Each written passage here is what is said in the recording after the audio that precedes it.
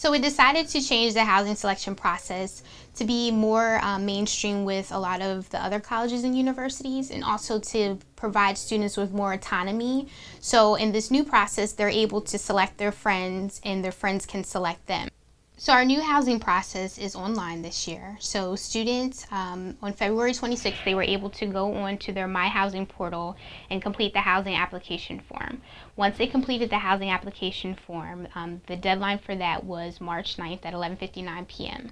Once they completed that, they were then generated a computer lottery number. And this number was then emailed to them to let them know when their start time would be for them to participate in our online housing selection process.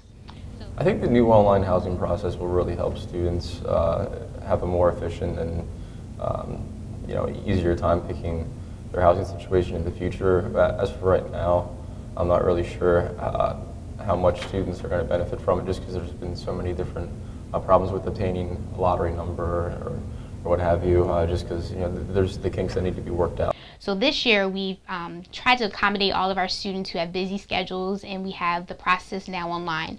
So you can be in your pajamas, you can be in another state, and you can access the MyHousing Portal as long as you have internet connection. I think it'll be easier for me to do, especially if during the allotted time I have I have a commitment I have to be at, I have work or whatever. I can just step away for a few minutes and do it online, which is something you can do anywhere. But once you click select a room, the online room selection page will come up. It will say you're now eligible to select a room.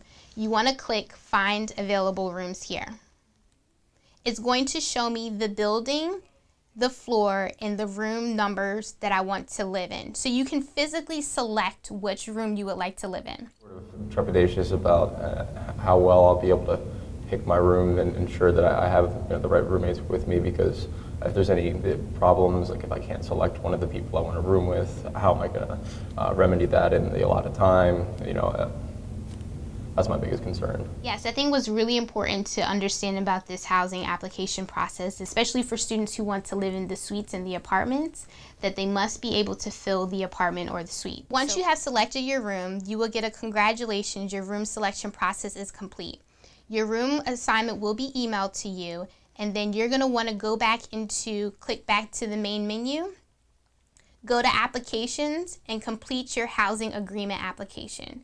So you're just going to want to go there. It's going to have you read your housing agreement, and then you'll be able to type in your name as instructed on the page, and then you'll be completed housing selection.